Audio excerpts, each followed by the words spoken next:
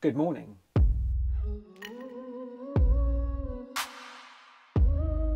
Today I'm installing an Ohme charger. I looked at this job a couple of days ago, they're quite urgent to get it done.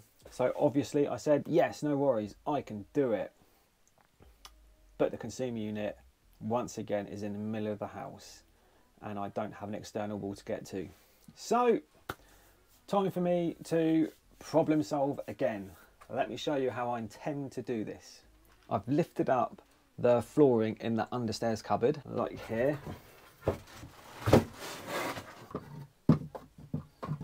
And I have all this room, but I'm still not close to the outside wall. So, I need to try and fish some cables from here, underneath this floor, to this external wall. Now, with this one, we have different levels on this property. So you can see it drops down quite a lot there. And if I take you outside, what I have found, if you spotted that, I'm still in the high van, is this cable here, which goes through the wall there. Now I've measured this, so about here is where that floor level is. So I'm going to drill another hole underneath there in the hope that I can rod my cable through. Easy. I'm using my Rumpotech cable rods today. And these are absolutely gorgeous. Look at the ends on them, they're lovely. Da, da, da, da, da, da, da, da. If I'm not under the floor, I'm in the hallway.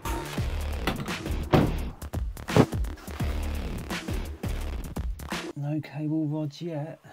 That was 5 rods, so that's 25 meters. They should be here, they're not here. And if it's not there this time, then I'm getting underneath the floor, which I don't want to do. But I'm feeling good today. Had a good gym sesh this morning. I'm up for it. Still no rods. What I have here though is a wall there and another wall there. So I may be either side of that. That would be annoying. But where I've done it, oh I think I am, you know. I can see them. I need another rod. I thought those rods were like 1 metre long. They can't be. But then why did I just see a red end and not a yellow end? I put yellows in first. Where have the yellows gone then? I can see them. They're bent up. I thought it was a cable. I'm going to get these.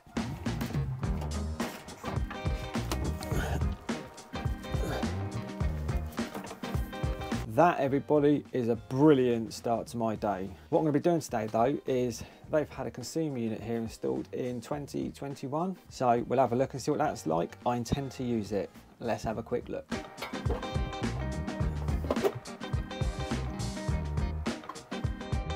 That doesn't look bad at all. And they've even used the earth on the consumer unit lid, which I don't see very often. Let's have a good look at this. I done this one. So what I'm going to do in this today is I'm going to be installing an SPD and I'm going to be installing a Luden miniature RCBI, which disconnects the neutral as well.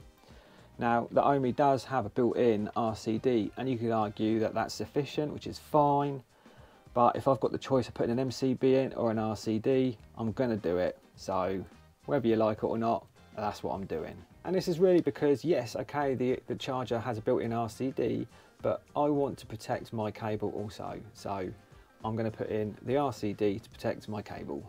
Now, there's loads of people who are arguing recently about, you don't need to put in RCDs. Yeah, fine, you do you. I'm going to do me.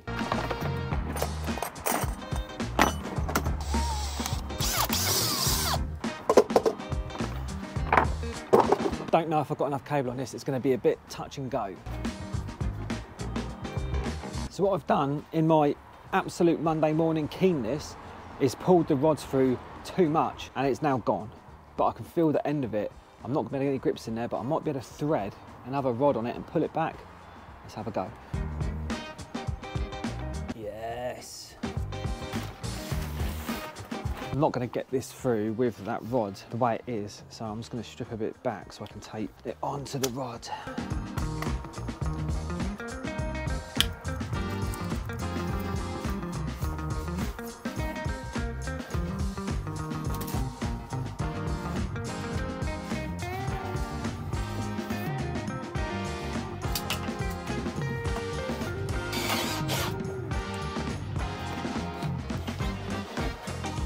And that'll do me this end. Let's see what's left on the drum. That is absolutely bang on. If you're not using these yet, you've got to get involved with them. They're absolutely mustard.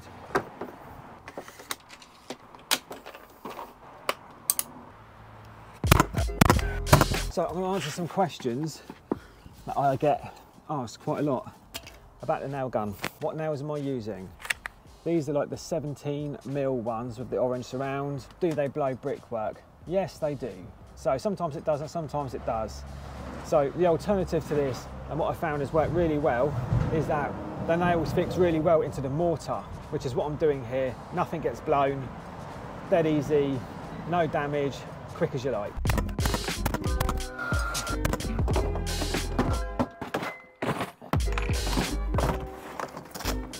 So this, my pedigree chums, is the Ohme charger. This is one of the simplest chargers to install. Inside you get a quick starter guide and a product manual. You also get a bag of bits. Inside this bag you have a CT clamp, which I'd like to point out to you, has barely any cable on it, which is extremely annoying. So rather than just making this cable a bit longer, they give you some Wagos for your CT connections and a little Wago junction box, which you need to install inside. Personally, I think it would be better if they just put a bit more cable on that, but what do I know? You also get a bag of the holster in and some fixings. Don't use these fixings. In the past when I have used them and I've done it slightly off, I've tried to take the screws back out and the head snapped off. So if you use them, fine, but it only takes me once to learn these things, so I never use these again. Some more fixings, a bracket and the Ohme charger. What you'll find with the Ohme charger is it comes pre-flexed. They don't want us going inside this unit for some reason, which is fine. The result of this though is you need to install a junction box on the outside. So it's another thing to install on the outside of a wall, which some people don't like, which I get. I wouldn't want it either, but it is what it is. The Ohme charger comes with the back mounting plate attached by one screw at the top. So you need to get that out first of all. And that screw can be a bit of a pain to get out. So what I suggest you do is just turn it up on its head, drop the screw out, and then the mounting plate comes off. Don't lose this. Next, get this mounted to the wall. I'm going to introduce to you today a new tool that I've purchased, and it is this. It is a dust collector that attaches to the Makita drill. I'll show you how to do it. First thing, take the battery out your drill, and then if you've got a handle on it like this, what you're going to have to do is loosen it and turn it 90 degrees if you want to keep it on. And then this pops into this, like this. And then you put your battery in. To be honest, you probably could have left the battery in, but this is only the second time I've used this, so I'm still learning. I am going to do a review on this, whether it's any good, but not yet, because I want to try this out on quite a few jobs and see if it's worth buying. It costs about 90 quid. So potentially an expensive dust collector, but I don't like sweeping up dust. Get your drill bit and pass it through that end and then into the SDS. And then when you pull the trigger, you'll hear it kick in. It's got a HEPA filter on it. And when you want to empty it, it's got a little button there which you pull down, which releases that, and you can empty that in your bin liner or in the bush or whatever you want to do. So back to the Ohme. Mark where your bracket's going to go. Get the old Gary Neville out and mark your holes. So let's try out this.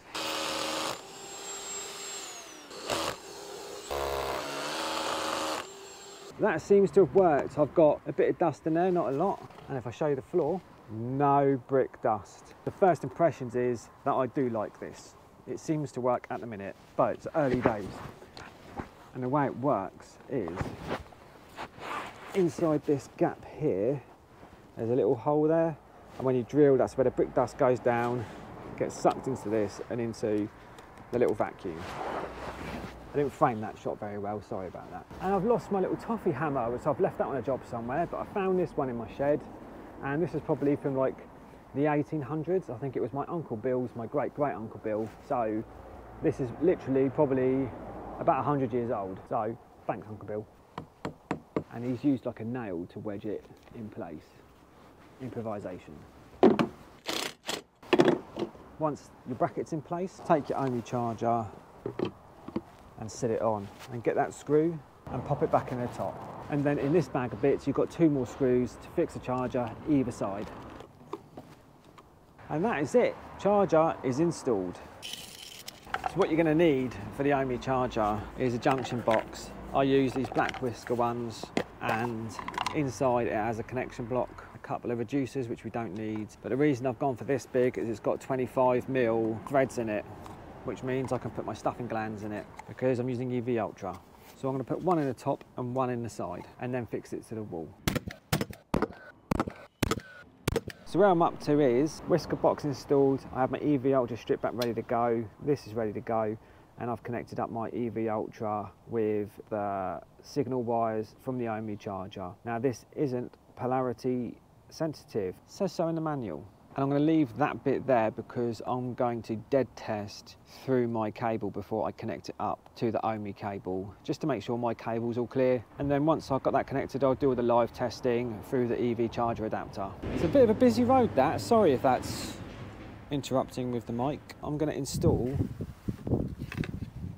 the bracket this side. I have asked my client if she wanted it on the front and she said no. So we're going here. Client's always right. Where's my marksman gone? There it is.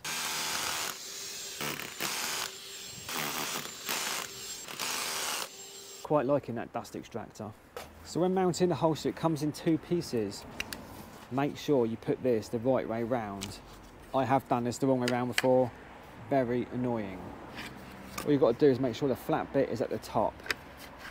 And then the holes line up and you can just screw it back. Thank you so much, you're a legend. Thank you so much. Hot chocolate, what a legend.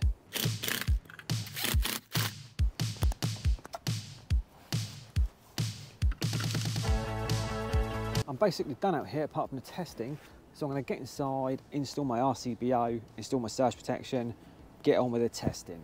So what we have with the Luden RCBO, as you can see the little drawing there where it shows that both the live and neutral conductors disconnect. Whereas the old ones, you can see on that drawing that it's only the live conductor that disconnects. So if you're sticking an EV charger on a Luden board, make sure you get the compact RCBO. And a good friend of mine called Jamie told me about these, so thank you, Jamie.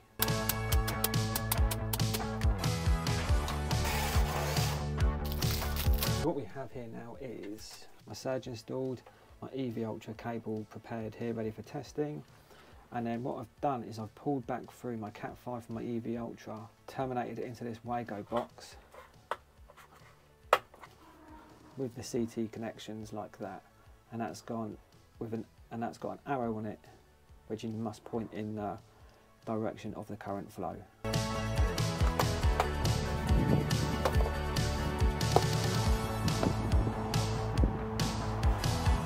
So what you have when you turn on the Ohme for the first time is this. You have a max ampage and you can put this up and down depending on what you want. I'm going to say next on that, load balancing, I'm going to say enable. Load balancing, I'm going to reduce this down to 60 amps and then say confirm. And then we're going to go through the RCD test mode. I'm also going to carry out my ZS test. I'm going to get on with all that stuff now. So why have I installed an Ohme today over, say, a Zappi or a Hypervolt? And the reason being is that my client is with Octopus.